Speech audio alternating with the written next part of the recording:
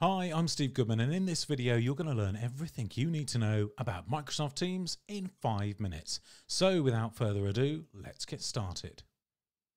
So I'm over in the Microsoft Teams window now, and I've got all of my normal stuff. The first thing that you need to know about scheduling a Microsoft Teams meeting is you want to go into a Microsoft Teams meeting using the new meeting experience.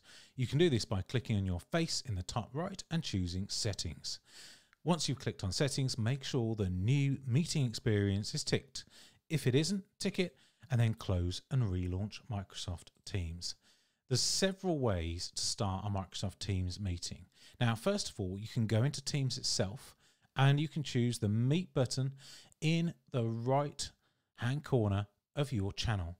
Now you'll see I'm inside the design channel here, and I can choose Meet and choose Schedule a Meeting or Meet Now. If I choose Schedule a Meeting, then I can put an appointment in the diary and of course invite people to the meeting. I'll add in Nesta Wilk, I'll send an invite over, and we'll also see our new meeting scheduled in the channel itself. I can also go into my calendar if that's where I prefer to schedule meetings from, and I can choose to create and schedule a meeting directly from here. So if I click on New Meeting and Schedule Meeting, then I can pick one. Let's pick a little bit later on this evening, 9:30,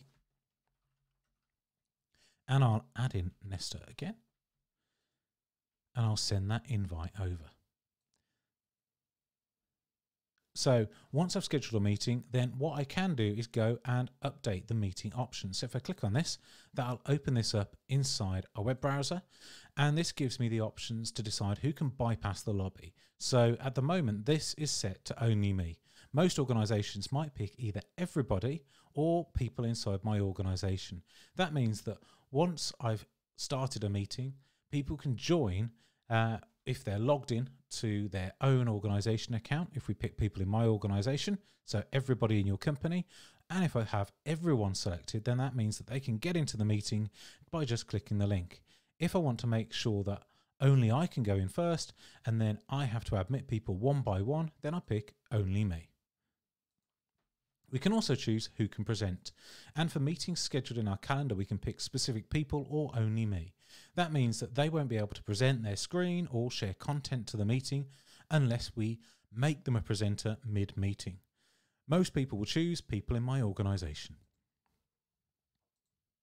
So let's join a Teams meeting. So I'm going to press join, and that's going to join in the new meeting experience, which pops out into a new window.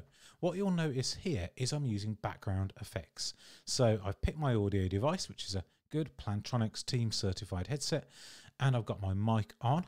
If there's a few people in the meeting already, it will automatically mute me. So don't forget to join muted if you don't want to be heard as you joined.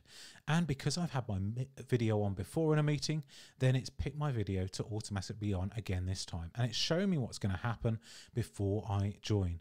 I can click on the background effects button here, and I can either choose to blur my background or I can upload my own image. If you do upload your own image, remember that it will show reversed on the screen here because it's like a mirror, but it will show the right way around to everybody in the meeting. And I can choose one of the built-in pictures if I want. So if I want to look like I'm in a weird world behind me, or if I want to pick something like a normal office or show people my flashy home, then I can do so. It'll remember that from meeting to meeting as well, which is really important. So you won't have to remember to set this every time you join a meeting. So I'm going to join that now. And I'm in the meeting. So now I'm in the meeting, I've got a few different options. I can show my participants, and I'll be able to see everybody that I need to admit. I can access the permissions for the meeting. That will open up the meeting options page we saw before, and we can see the attendee list as well. I can also look at the meeting chat. This will persist after the meeting, so it's great to share content that you want people to be able to see after the meeting. If somebody chooses to raise their hand in the meeting to ask a question, you'll see in this participant list who's raised their hand. And we've got additional options for meetings here, where we can choose large gallery view to show up to 49 people. If there's more than 10 people in your meeting, this will be lit up. and together mode. So if there's 5 people in your meeting, you'll be able to switch on together mode to see everybody sitting as if they're all in something like a cafe, or if they're all in a lecture theatre together. And we've got options to change our background effects mid-meeting, and we can turn on live captions and see live subtitles alongside our meeting for the hard of hearing. And we can start recording, so there's a copy of our meeting to watch later. Now, we're going over the 5 minutes just about, so I'll finish off by showing you the sharing settings.